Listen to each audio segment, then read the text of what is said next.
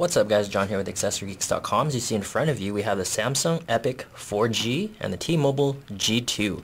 So I'm going to do a quick benchmark test on these two to show you kind of how they compare with one another even though they are on different networks. So this first test is going to be using Linpack and Quadrant, and we're going to see the respective scores for both of them. So let me go ahead and queue both those tests up. Go ahead and get this Epic taken care of. So let's go ahead and open up Linpack.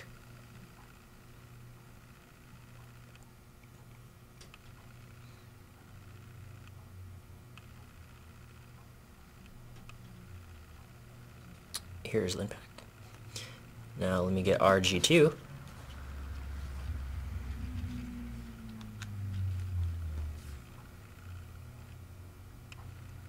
And I'm going to open up Linpack. There you go. So I'm going to go ahead and hold them both up here, and I'm going to start the test and we'll see what we get. So go. 33.4, and the Epic is still running. 8.09.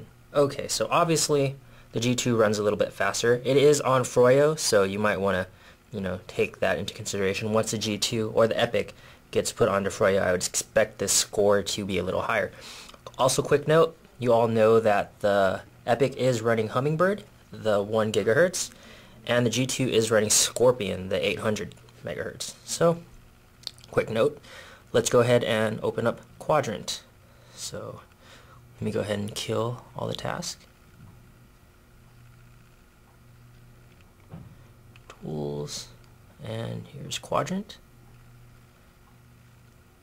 Okay, let me go and do the same on our Epic.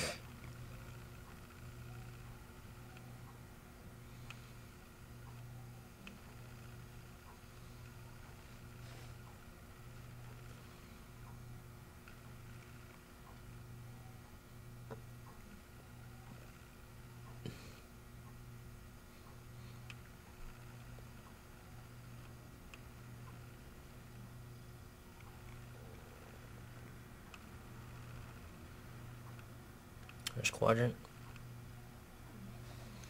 Okay, and we're going to run full benchmark on both of them. And go.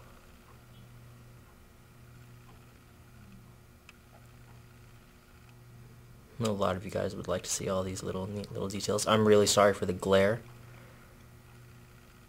There you go. And there's some little specks on the bottom so you guys can get a good look at that.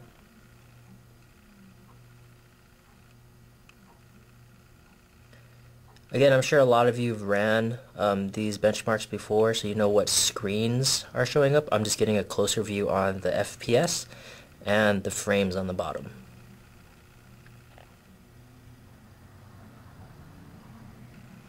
And it looks like the G2 is about to finish up, and the Epic is a step behind. So I'm going to see the benchmark results on the G2,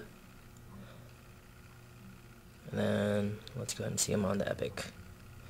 Okay, so the G2 clocks in at about, you can't see that, 16,000 or 1603, sorry, and the Epic clocks in at 905.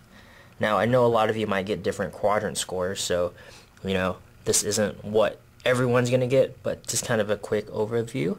So the G2, 1603, the Epic, 905. Again, this is running the Scorpion 800 MHz, this is running the Hummingbird 1 GHz. So there you go. So that's a quick benchmark. I'm going to go ahead and run a couple more, but those will be in other videos. So keep an eye out for those. This is John from AccessoryGeeks.com reminding you, you got it from a geek.